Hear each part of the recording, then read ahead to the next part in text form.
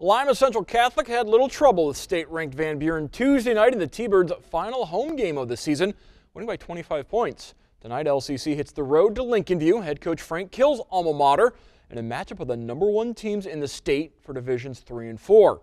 20 years ago, as a Lancers junior, Kill helped lead Lincolnview to a state runners-up finish before winning the title in 1997. This one in our spotlight at 10:44 here on WTLW, but T-Birds start shooting the lights out early. Josh Dixon to a wide-open Trey Cobbs, hits the three. LCC up early. Lancers Trevor Neat on the fast break, slices through the lane, lays it in. Lincolnview up by 2.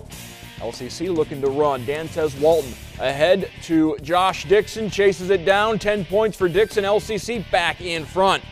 Second quarter now, Lancers down by 6. Neat eyes it, flies it. 3 is good. 10 points for Neat. Lincolnview within 3. Then the Lancers go inside to Chandler Adams. 2 of his 13 points. Lincolnview would reclaim the lead, but LCC would pull away. Trey Cobbs, 26 points.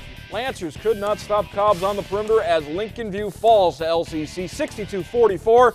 Lancers' first loss of the season as the T-Birds